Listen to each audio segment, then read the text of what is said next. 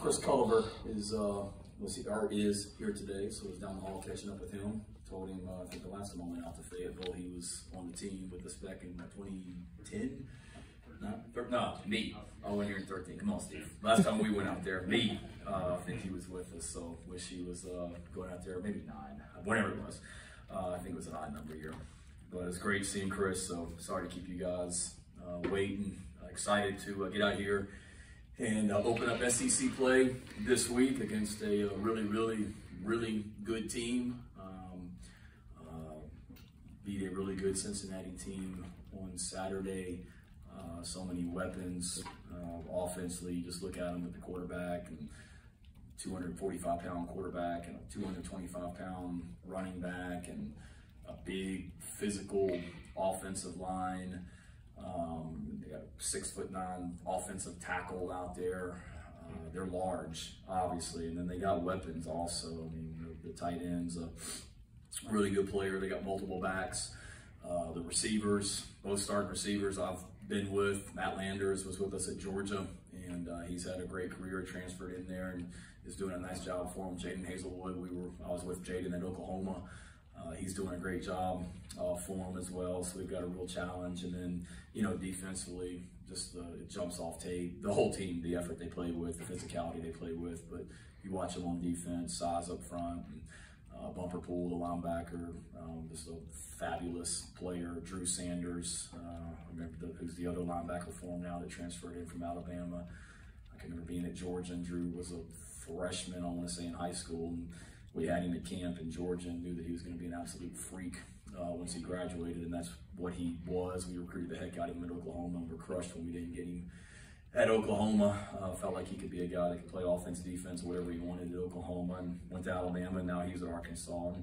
And then a really good secondary also. So will be a big challenge for us. Sam Pittman has done an amazing job there, elevating that program since he came in. Ton of respect for Sam. Even before we coached together at Georgia, always knew or heard the name Sam Pittman going back to when I was here at Carolina, and we were recruiting Robert Quinn from Fort Dorchester, and we lost him to North Carolina, and the guy recruiting him was Sam Pittman. I remember thinking, how in the heck did the offensive line coach at North Carolina just get Robert Quinn to come to Chapel Hill? And he did, so knew of him then, and then got the opportunity to work with him at Georgia. Learned so much from him. He was a huge help to me in my career when I got hired at Georgia by Kirby. I had never coached tight ends before in my life. I had coached defense here and coached running backs at Virginia Tech.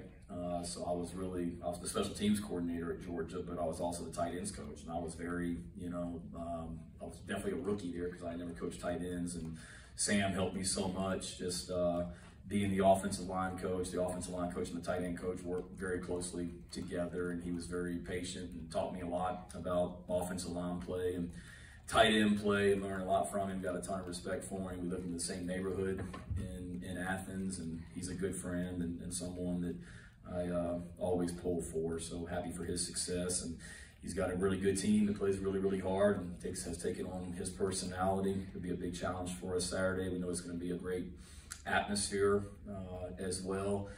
I haven't been there in a while, but I've been there a bunch early on in my career, either at Mississippi State. Mississippi State, we played in Little Rock, but going back when I was here at Carolina, and then I was thinking about it earlier, the first time I ever went out there was I was a GA at Tennessee in 2001, and that was the Saturday before the tragedy of 9/11. A few days later, that was the last game I was a part of before 9/11. We went out there on a Saturday night at Tennessee and won. I think we had a weather delay, and then 9/11 happened a few days later. So been a long time. I know they've made a bunch of improvements and enhancements to that stadium, and excited to get out there. We've got to have a great week of practice and give ourselves the opportunity to go out there and play well. Got off to a good start this morning, and real quick injury-wise, no real updates. Christian Bill Smith practiced this morning. Expect him to go. Corey Rucker, I'd say, is very doubtful again this week, and then Ja'Kai Moore and RJ Roderick, both, I would say are questionable for this week as well. We're waiting on get some results back on RJ. He's okay.